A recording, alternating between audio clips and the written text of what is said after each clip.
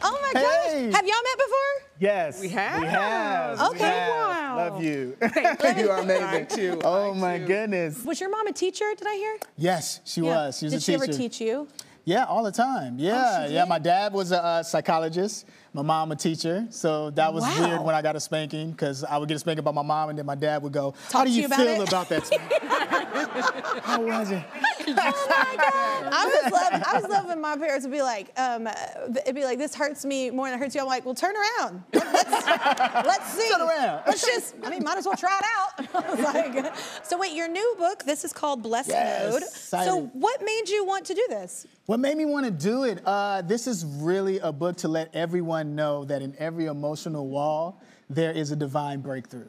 Right? Oh, and a lot of people are going through a lot of things in their lives, right, that we don't know about. Especially the last 2 years. Yeah, and I want this book to be a positive way where they can get up in the morning and connect with God and let them know that they are blessed. They were blessed when they were born, you know, and that's what it's all about. Blessed you're still here. Yeah, blessed that you're still here. Stay blessed. You're loved. I love that.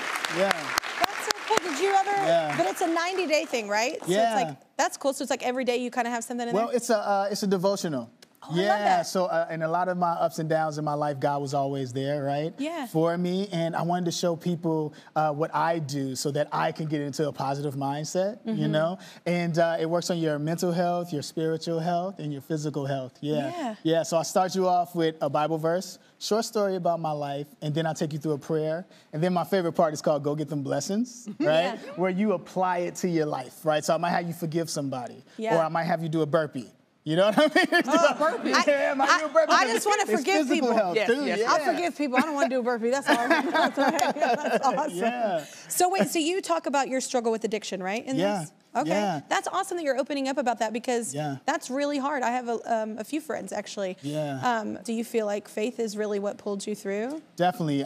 It's like, you know, depression is just like frustration that we just keep inside, you know, and no one can understand. No one can understand what I'm going through and you don't want to talk about it. And I did that a lot, you know, and then I went to substance abuse and things of that nature to like try to cover it up. But then when I realized like, no, I don't want to cover this up anymore. I want to actually forgive myself, forgive others, and shine a light on it. And actually talk about it. And when I decided to do that and connect more with God, you know what I mean, and connect on that level, everything started to change around for me. It took a journey, but you know, in the Bible it says renew your mind daily. And so that's very important that we renew our mind all the time because this mind is like a disc.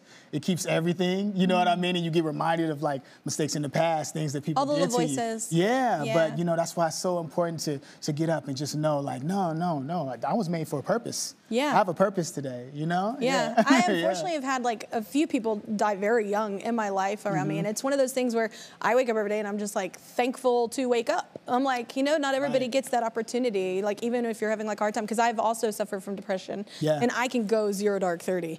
And so it's one of those things where I think that faith really helped me as well.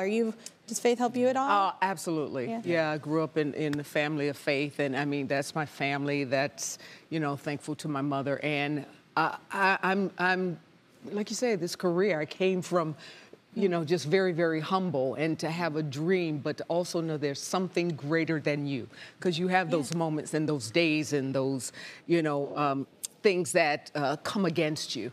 And you got to know that you can make it through. You know, it's so, like you say, renew your mind daily. You know, the word says you're fearfully and wonderfully made. It also says think on these things. You know, think on what's good, what's positive, that's full of joy. Think on those things because the battlefield is the mind. Absolutely. That's right. Yeah. Amen. And it's making sure you're surrounding yourself with people that have that kind of positive energy as well. And it's so funny. I you know, whatever you believe in, there's a lot of beliefs out there. But it's one of those things where I find it so hard to believe. I'm like, I can't imagine. I think what would have killed me would have been like not believing that anything, like any other bigger purpose for us. So you know what I'm saying? There's nothing that I have to feel like we're all a part of something, whatever your spiritual belief is, that we're all a part of something that's bigger than us. Like, I don't know. I just feel like it's a very egocentric thing to not think that. But so true. But that could be humanity run amok right there with vanity. But you are a blessed man, and this is a really, really cool thing to do, not just for you, but for other people. For other people, that's what it's about. Really, really cool.